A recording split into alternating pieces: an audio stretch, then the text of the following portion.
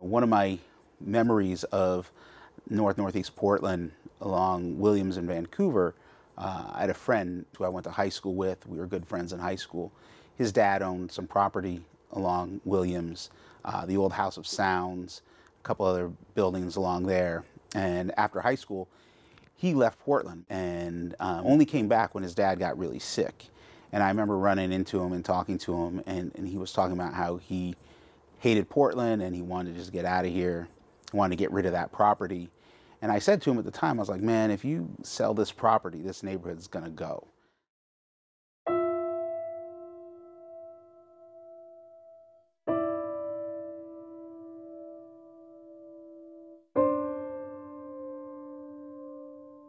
Even when I lived in Portland as a teenager, I was too white for the black kids, too black for the white kids, and I just never felt like I fit in. Never wanted to take over the world, just wanted to kick a dent in it.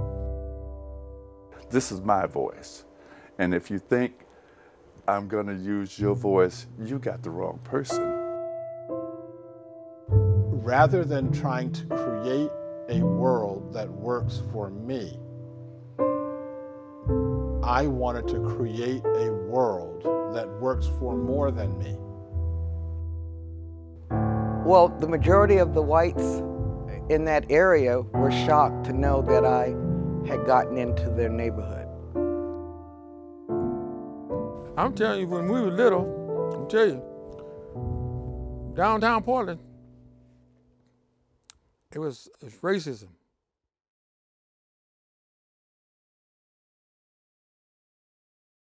And I ended up in Portland initially when I was about 14 years old.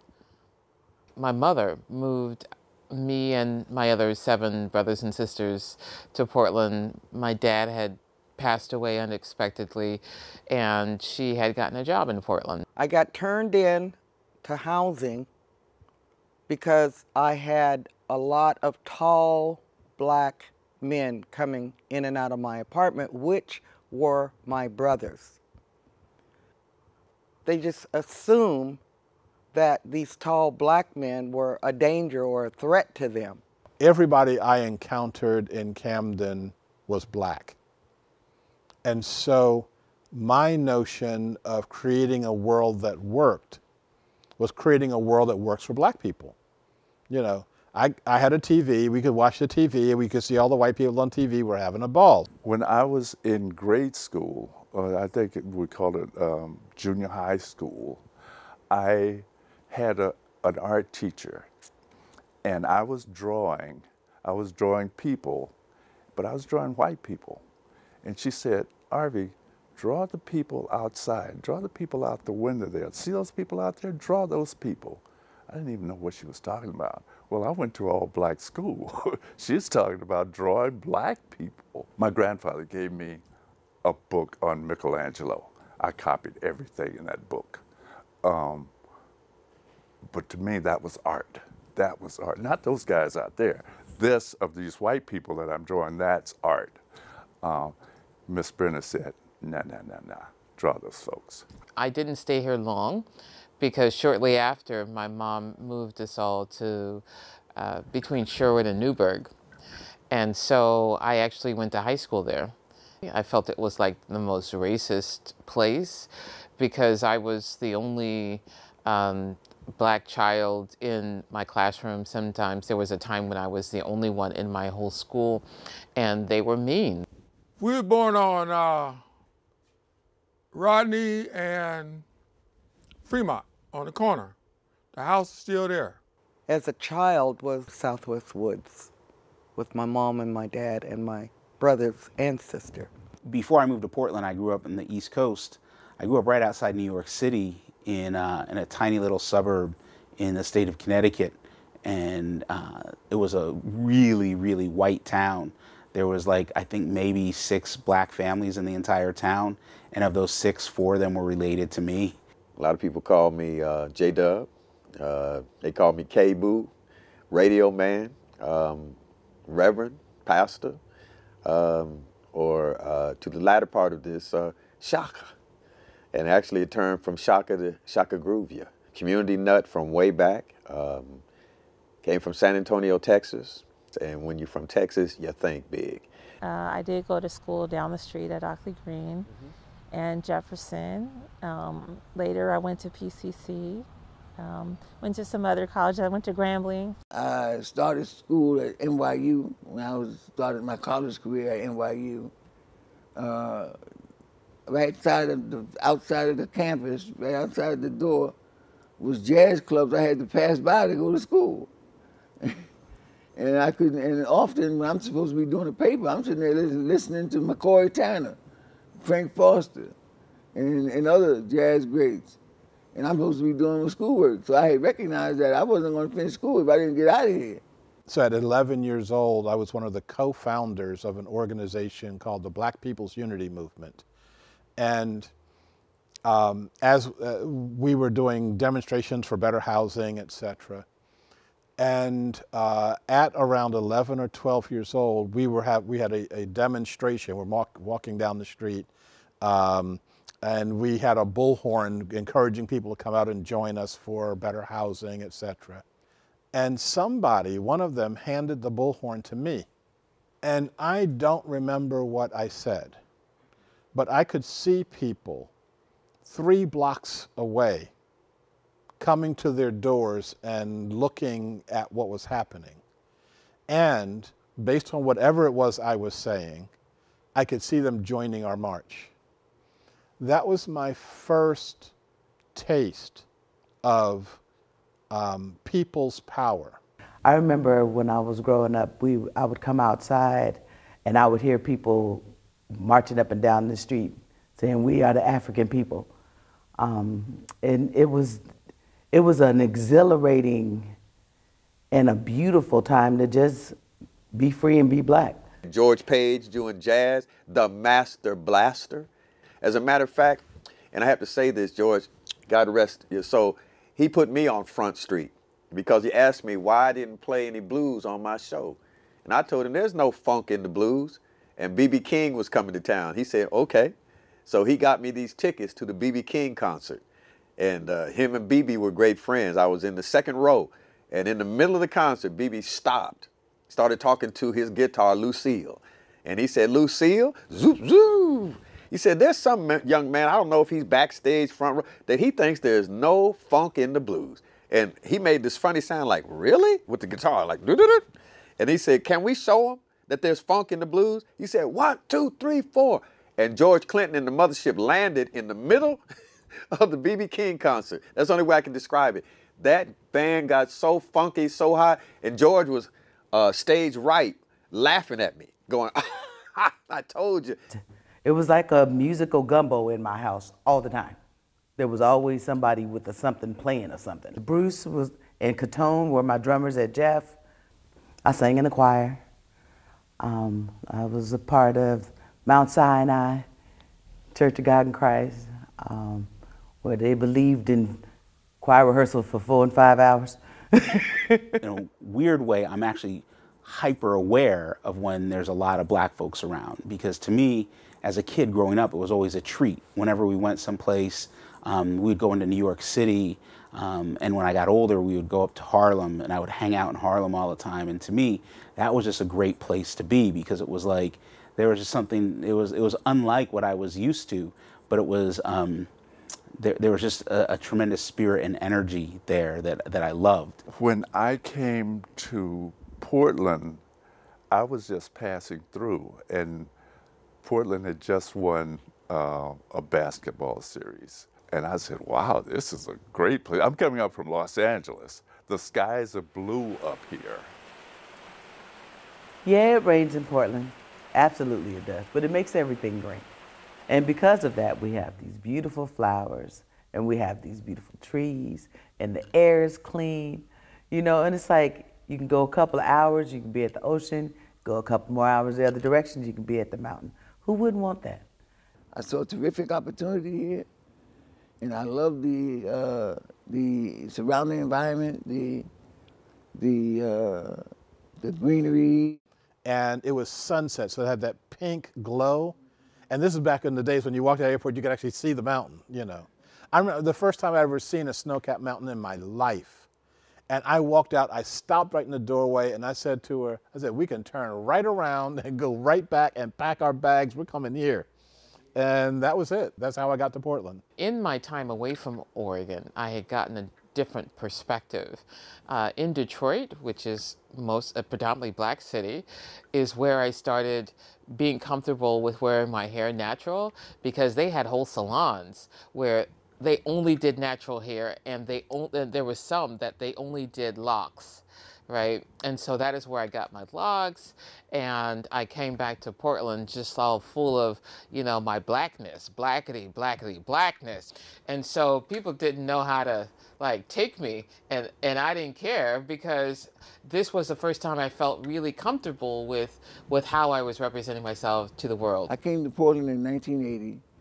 Looking for a better life, looking for more safety, actually. In the big city, I'm originally from New York. Drugs really had decimated my community. The white people that I encountered in Camden were there to administer to us, okay?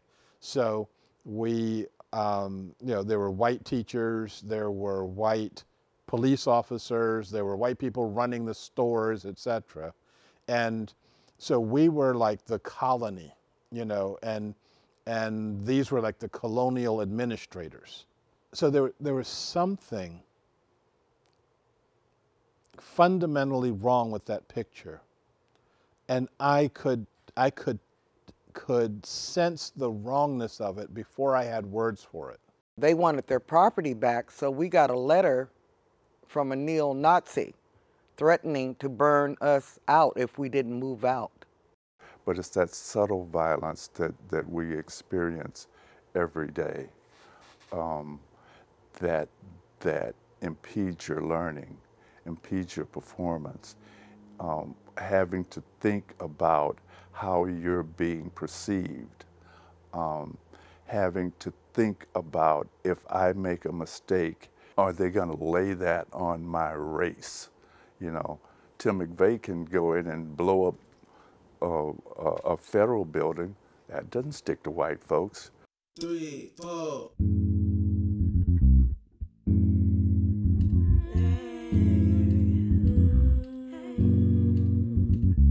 Salty eyes burn with decision made plain, stressing off the grave, given, driven by the man mind, kept intact for lack of the facts. Say fable, favor, conception, savor, missed by the mister, got him playing twister, stepping on my color with his left foot. See, he's about to fall, cause he forgot to put his right foot down, so he can be stable, letting loose the horses with the evil forces, and they're riding on me and my homies like a fierce pony, but I don't eat bologna in the bread that they love. Be this condition. In the summer, you would have Irvington Park, Woodlawn Park, we had Peninsula Park. There was something going on at every park. There were basketball tournaments and just fun things for kids to do and get together. I mean, it was a delight. There would always be these like random brothers that showed up only in the summertime with big old fros that came from wherever they came from, and they would always be playing basketball in the park. We had concerts in the park that were nice. There was like Alberta Park was always popping. We were out at Columbia Park, beautiful day, and I cannot remember what happened. You know, what triggered this negativity, if you will. And next thing you knew, the police had surrounded the park, and they were driving up in the park, and you know, people got angry and started throwing things and different things, and they decided to start arresting people. And they went after this one young man, and I will never forget it. And they thought that they were going to cut him off with this car. They did not know that he was the state high hurdles champion. And man, now I'm going to tell you this, Blake Griffin don't have nothing on this day. Blake jumped over a car in the NBA dunk contest, but on this day, hurdled that car in full stride and disappeared into the sunset. He didn't even go back to his own car. He just kept running. And the whole park just kind of busted out laughing. It was so funny. And at that point, people just began to naturally disperse. But that was one of the craziest days in the park. This disconnect between what I was experiencing and what I could see on television, it began to get a name for itself. And this became the Black movement. And I was very much affected by that at a very early stage. There was a woman that came to one of the schools when I went to King, when I was going to King, that was coming and teaching a lot of different, like, African languages and garb. And so I wanted an experience at a historically Black college, and it was life-changing, being able to go to a college where there is mostly Black students and Black teachers. That was the first time I had ever experienced a Black teacher. And so it helped define me, it helped me find myself, it helped me get grounded in culture, and I started to really feel comfortable in my own skin. I love that even though we're so far removed, we have a large number of folks who understand the power of going to a HBCU and will offer their students a chance to go and experience and tour places like that. But it always stuck with me, and I knew that there was something to that for me. But it just allowed me to be able to sit in my skin differently and be proud of that and embrace it, even though I knew I was different than everybody that was around me, but at the same time part of this big community village, because those folks look just like me, and those are the folks that embraced me. But my mom was a survivor. She always came up with whatever was needed. She made a way to find a way to get whatever was needed for the household. And many a days my mom used to walk all the way from Southwest Portland, which was off of Wood Street between Barber Boulevard, walk all the way downtown, then tote them bags, you know, walking back home. She didn't even take a bus. And I had to stay at the house with the other kids. And I was young, and they didn't move unless they had to go to the bathroom. I actually ended up giving my own children the experience that I swore that I hated and I would never have, because they were in Southwest and they were the only Black kid in their classroom and they were the only Black kid in their neighborhood.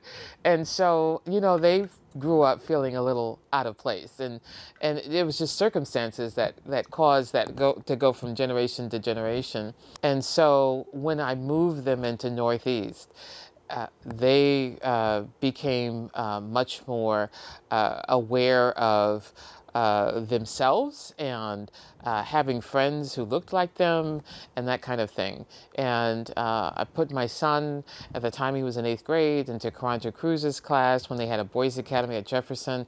Completely changed his life, and it was an amazing experience. My dad, he just always had creative strategies. If you could ask him something and he literally, his mind just went to work on issues, solving and addressing issues. And so I think that's what I inherited from him, is this creative strategies, this belief that there's a creative means to address some issue. What I remember about my dad is getting his lunch pail every time he would come home after work. I'd hear him coming up the driveway, and I'd run out there and get his lunch pail. He always had something left in that lunch pail for me. I was raised by 2 parents, and I think it devastated me when my mom and dad split, and it was hard on all of us, but I think I took it the hardest. I had a real mother, and when I say a real mother, she was 3-something. You understand? And we talk about forearm. Mom was dropping forearms back in the 60s, you know, forearm smashes.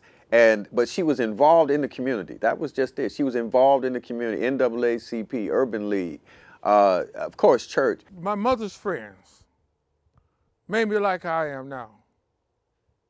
Miss Washington, Miss Dialworth, Mr. Dialworth, all the people that my mother that raised me hang around, and my mother, and my father.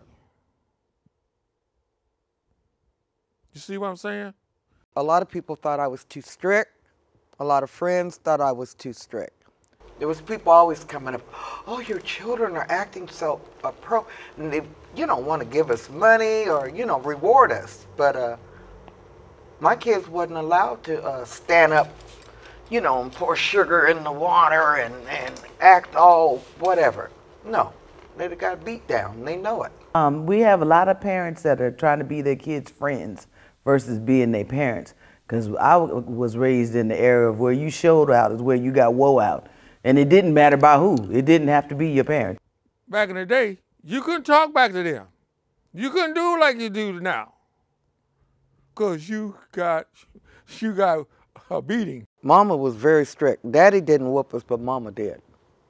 I never got a spanking from my dad other than from his mouth. He would use mine on you and make you cry. But Mama, she tore up your butt. At the end of the day, you held your family name high. You represented your family. And if somebody knew who your family was and you was disrepresenting your family, yeah, you'd have to pay for that. That's how it was back in the day. See? That's how I was brought up.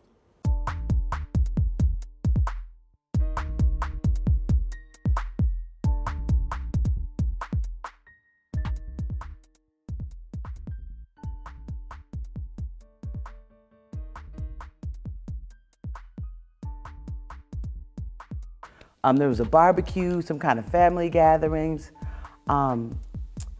People who actually were outside a whole lot more, just living and loving and barbecuing and, playing Frisbee. And there wasn't a whole bunch of dogs around here like we got right now. And when you go along Williams in Vancouver now, it's completely unrecognizable. It's one of the most unrecognizable parts of this city. I recently had lunch there with a friend, and it literally felt like I was in another city. Quite a bit of change has taken place in this area. Our community doesn't have the same number of gathering spaces. We certainly don't have the number of schools and things that were here. I don't know. Our community has changed. In Portland, it's always been, Portland's such a largely white community, largely white city, that it was easy for me to adjust, but it was also the same thing where I would seek out black folks. The usual typical success story is that a person living in the worst city in America, which is Camden has the dubious distinction of, will get themselves out of that situation by working really hard and rolling up their sleeves or applying their brain or getting real smart in school. And what you're supposed to do in that situation is go forward and never look back. And so very early on, I knew that was not the approach that I would use for my direction in life. Even though many people in our community have been scattered all around, there's still a desire to gather. There's still ways that we're trying to do that. I do like social media for parts of that, but you can't replace that human touch. Those are the sacrifices I made. I tried to pick a house or a neighborhood that looked like a place where you would want to raise your children and where you would, feel pride in being there. But that's not to say that I want to be in terrible neighborhoods either. That's sort of the cry of a lot of black folks, is that we shouldn't have to be in the worst neighborhoods surrounded by poverty and crime just to be around our own people. We shouldn't have to be in a dangerous place just to feel like we're in a safe place. People don't talk to each other anymore. They don't even know who their neighbors are, let alone go and be involved with them. Once we were a community, now we have fences and property lines, and people don't talk to each other anymore. So things have changed. I guess Portland is becoming a big city.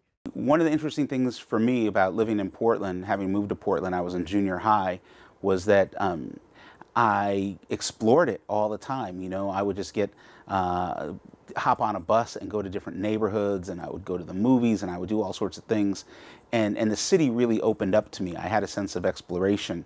And as a result of that, I grew as a person and as an artist. And even at, you know, in junior high and high school, I was going out and I was meeting other young people that had similar interests that I had. And I never had that sort of thing growing up on the East Coast. It was in Portland, though, that I have done more things creatively than I have done in any other city. It's where I felt like I've opened up and blossomed as a creative artist. I'm a multilingual as an artist. Not really deep on any of those specific things in terms of my painting, poetry, writing plays or songs or any of that stuff. I think I just, I want to give flight to what's inside. I worked hard to learn what I learned about art. And one of the greatest joys for me is to pass that on. And an even greater joy is when I can pass that on to a person of color.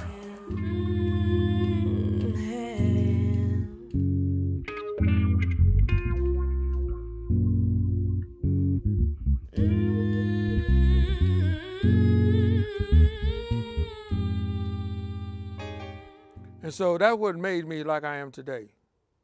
Like all those people now are gone. All of them, they're gone.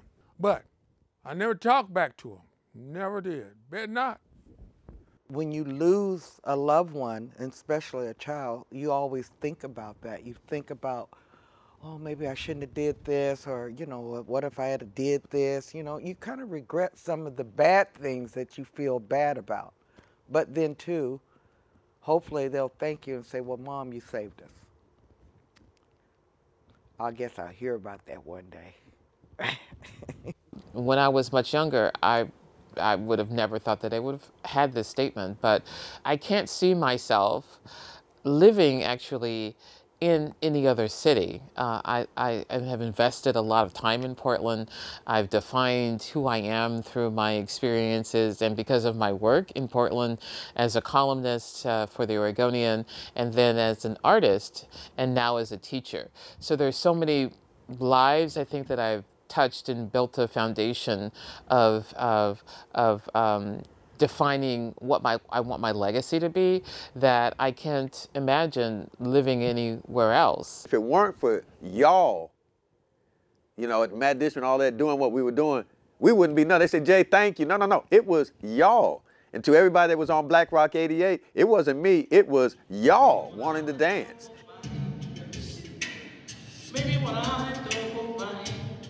And that's one of the things that makes Portland so beautiful. We have a large artist community, and I would not trade that in for anything. I was raised around it, and so it's like to be able to put my fingers into this rich clay and come out with something, and it's just like, this, from this mud, I am going to create anything that I want. In the museum, one of the things I really responded to was a piece by Hooks, and she said, you resist when you tell your story. We all have a story. We all can resist. We must resist. And I think that had I lived in another city, I don't know if I would have turned out the way I did, because there was access to so many things in this city that I never had access to before.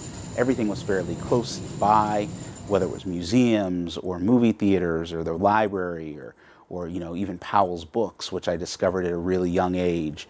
And all of that had played an integral role in shaping who I am, shaping the artist that I would become, the storyteller that I would become. And for, you know, not everything about Portland's great, but not everything about it's terrible either. And sometimes I have to remind myself of that, you know, the person I am today, I am this person because of where I've lived the vast majority of my life. And, you know, I guess that's a beautiful thing. I'm glad my family moved to the Pacific Northwest. I did love the South. I moved to Houston later. I did love the South.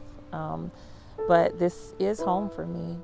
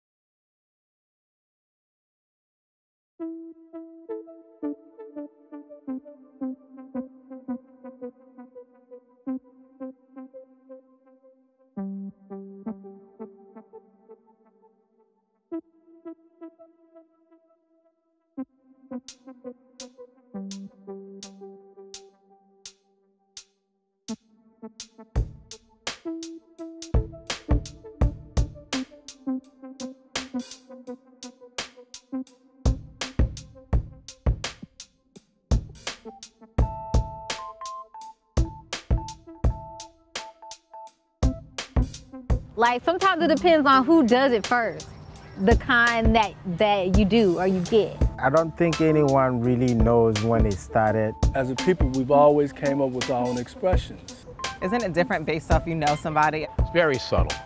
Most people don't know it, particularly other cultures. I first realized that it didn't happen amongst other groups. I'm originally from New York City, so we grew up and it was almost instinctual. Like I said, I'm not conscious of it, so it just happens on its own. I'm from the South, so we got a little bit different swag about ours. You never know, man. You could be just walking down the street and see somebody and just give it up. It's like, oh, my brother, my sister, what's up? Well, you know, man, nod is a real fascinating thing, you know, nod. The nod, it's been in our culture for hundreds of years.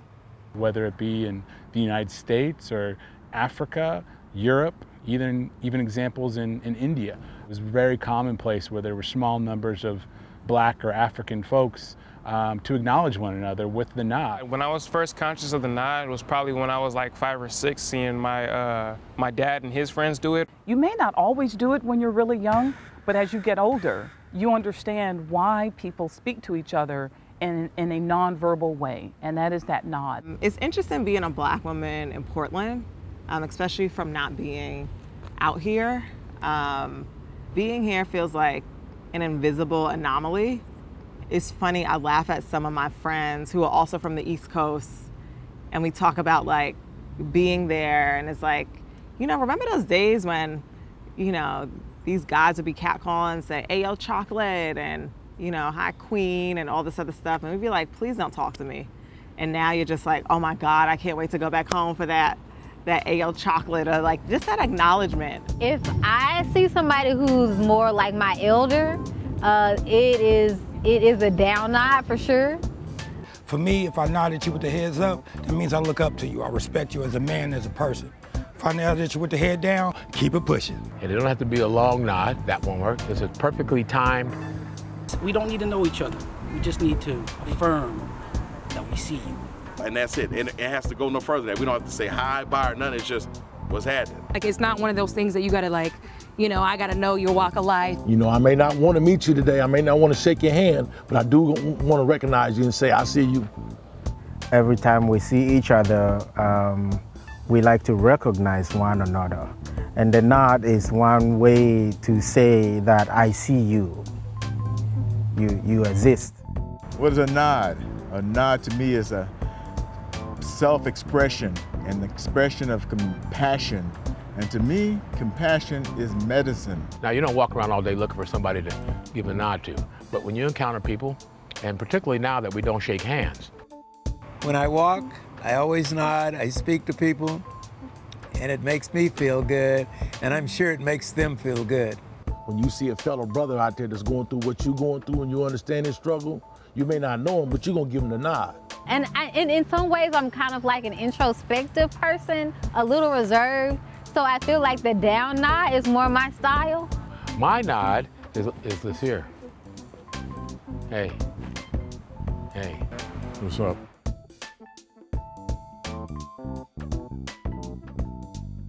The other one, like that? Because sometimes I do look at people and I'm just like. My dad used to hit it like this.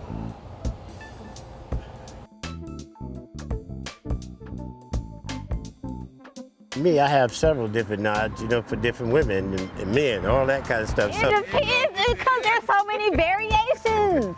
There's like the blackbirds and crows. Right, yeah. It might sound like a wah to you, but actually that wah was a wah, you know, to anybody else it looked like just a nod, but little do you know. Yeah, yes, like, okay, something's happening. There's like, that kind of nod. And then there's more of like the sober nod. Then there's like the smiling nod. You know, it's so many nods.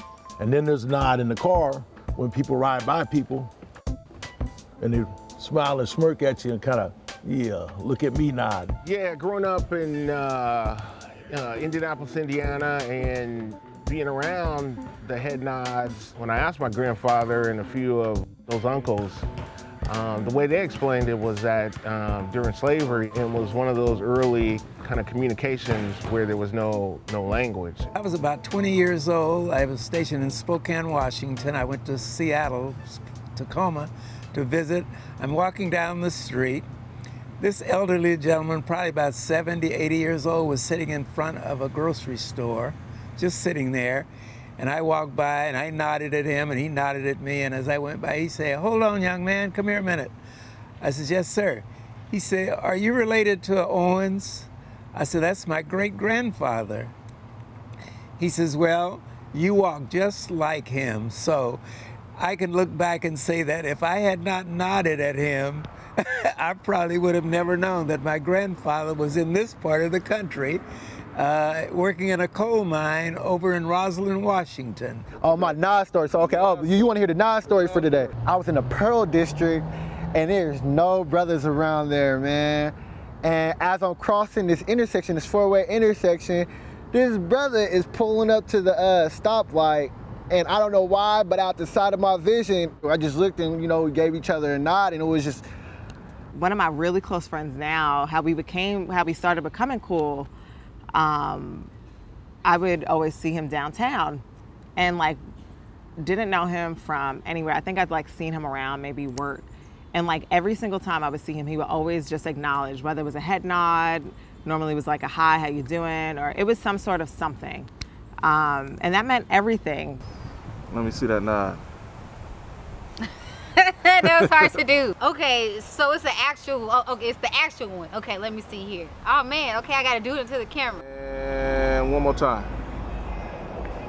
Your nod, let me see it. That's my nod. That's it. Okay. Okay, I can do this. Okay.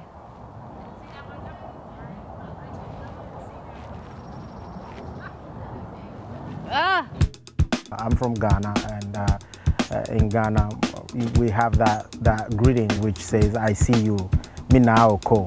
In the African culture, the nod is basically the same as it is in the African American culture, and it's a sense of, hey, when I see you, I recognize your presence, I see you, I acknowledge you, and it's just kind of a check-in that we do with each other. Well, when I arrived here from Los Angeles. When I came to Oregon. So when I first moved to Portland. I got here about a year ago. I did see that I was from a much more diverse place. As you know, Oregon doesn't have a lot of black people. One of the things that I found really interesting was that if I'm on the bus or just walking into the mall. Walking along the beach here in Portland, Oregon. Where there aren't that many of us. So the first time I saw a black person walking down the street. I saw another brother approaching me. He was about 100 yards away, and I'm walking around. When you saw another person who was black, the hello is imperative. And I knew for certain that the universal nod was going to come into play. You expected to have that connection. I saw him eye to eye, soul to soul. It's like, hey. And then as you walk past him, you say hello. You would do that little nod. And as I threw in the nod. And they see me. And I'm like, hey, what's up? And just a little head nod. And they did not acknowledge me back. And then you don't get it back. And I'd get nothing. He left me hanging. It's as if you don't see me. And when I haven't gotten it back a few times. As if you have assassinated me. I didn't know how to respond. I was somewhat shocked. And then all of a sudden it hit me. I had encountered the elusive sand brother. So look here, if you ever encounter a sand brother and they leave you hanging like a high five, don't worry about it. Just remember, they've got sand in their eye and they can't see it right. I could actually feel how positive they are as a black person toward another black person. And that always kind of leaves a kind of a funky feeling, When they don't nod, or they turn away. In fact, they kind of looked away. I've seen that here. My experience here in Portland is that we're a small black community, and so we all know each other, and so we often nod and hug and smile. I've experienced being in other cities and I'm smiling and nodding at them and they're not paying me any attention often. And so I often wonder if some of it has to do with, with where you're from and being more comfortable with people who you know. When I don't get the nod, that's usually a sign of they don't recognize the struggle. Black men generally won't reciprocate with the black nod, especially if they're part of an interracial couple. It's like, I'm not with you. I'm not with you guys. One time I was walking and I passed by like a few black men, didn't even look my way, no acknowledgement, no anything. And like, I was really pissed and annoyed. And I remember like seeing him like a few blocks away, and I'm like, I purposely need to cross the street because I just need to be seen at this moment in time. And sure enough, as I got to him, it was that same like, hey, what's up? Like, you know, head nod. It just meant so much.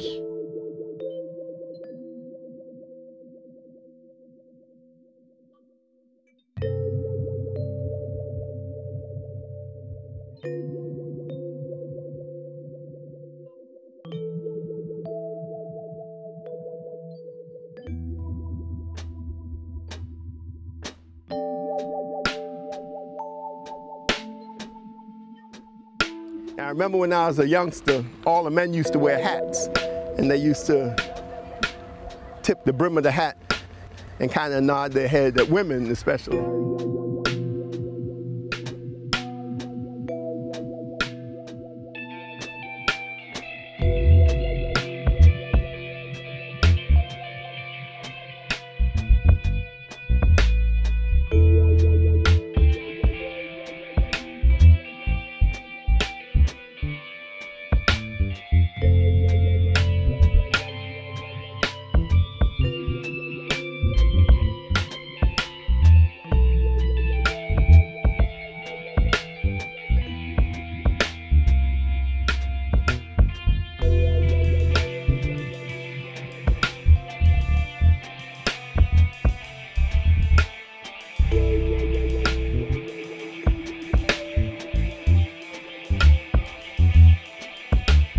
This is pretty exclusive to African American men. If you nod to a woman, that's not that well received. You might not do it to elders, you might not do it to children, you might not even do it cross-gender, but if you encounter another brother your age or contemporary, you give them the hello. I'll always say something. I'll say like, hey, we're here in Portland. Do you see any of us around? No, it's just you and I. I'm gonna give you the nod. But I notice whenever I'm running up against another bull, like myself, I tend to, you know, raise my head. I have a friend whose partner is a black man, and she says even when she's walking by herself, she doesn't get like that sort of, just that same sort of love or just acknowledgement that you're seen. And she said whenever she's with him, that's when like other black men would acknowledge him and still would never like just at least acknowledge her.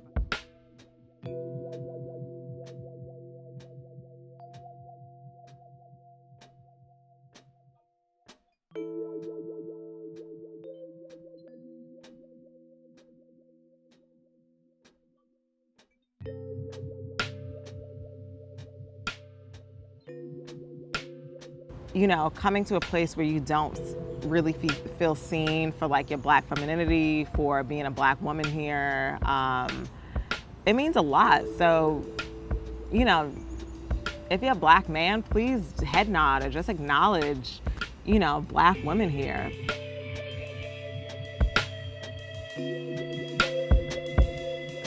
I went to Lincoln High School and the black population there was extremely small. So like you could literally be the only black student in your classroom and everyone's looking at you when black issues come up or you're in history class and things come up, they're looking at you to be the affirmation or the answer. So when you're walking the hallways after class, you feel kind of staggered and low on energy. And when you see a fellow brother and he give you the head nod, he's letting you know that, hey, I see you, bro. I know that, you know, you're going through it, but hey, we here, we out here.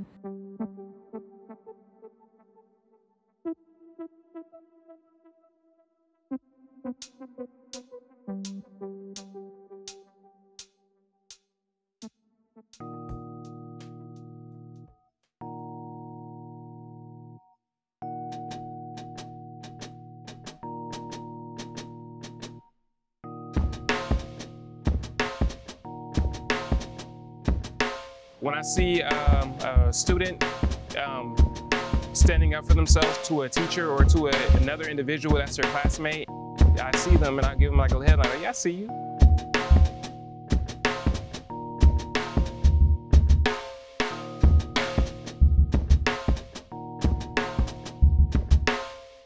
It's that one, well, again, when I look at them from one athlete to another, I go,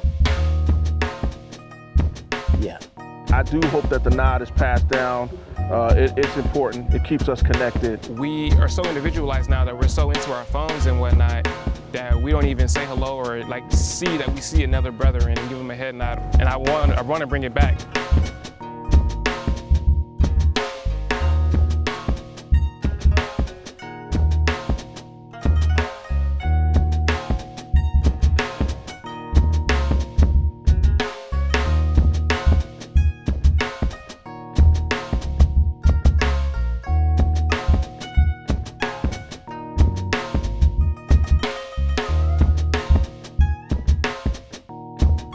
And I was over in the St. John's area and I'm walking around.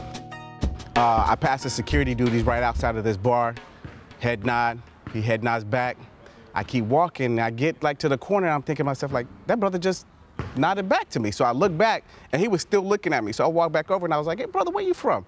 He's like, I'm from Milwaukee. And I was like, ah, okay. And he goes, you ain't from around here either. And I was like, no, why do you ask? And he's like, nobody around here says what's up to me. I stand here every night. And I was like, we gotta change that, man. We gotta get that head nod back. That's our people.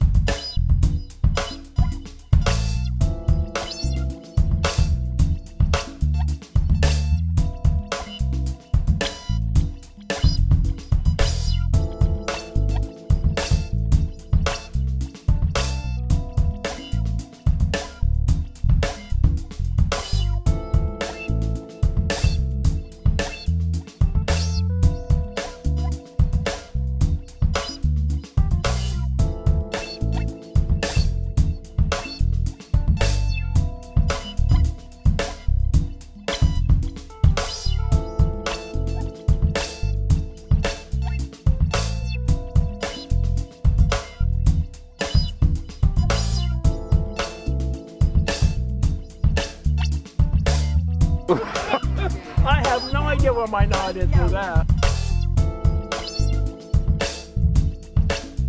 That's my nod, and I'm sticking to it.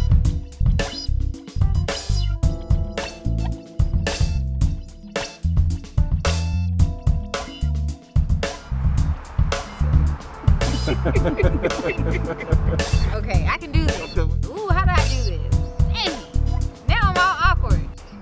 Ooh, you got some strains. Got some strains.